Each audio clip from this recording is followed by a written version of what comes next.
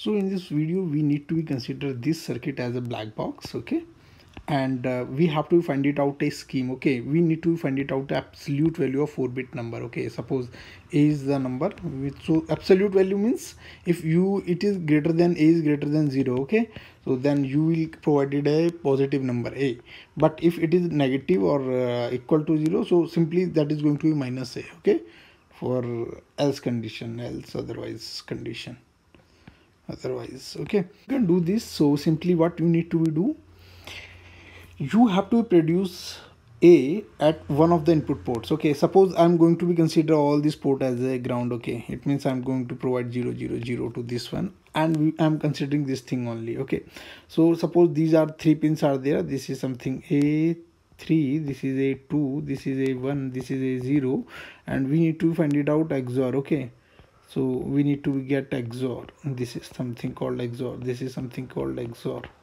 this is something called XOR. Okay, so again we need to put a3 over here and a2 is over here, a1 and a0.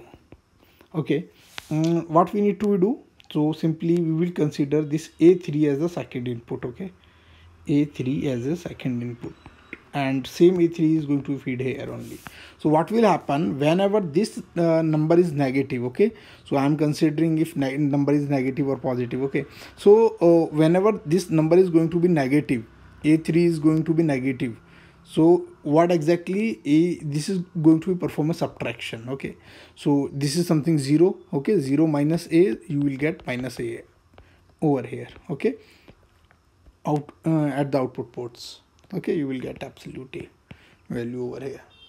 Okay, and if it is going to be simply, if you are going to be putting this is positive 0 at this end, so simply you will get only 0 plus a, you will get a only. Okay, so this is the circuit, you can use it for the to calculate the absolute value. Okay, so hope you will understand.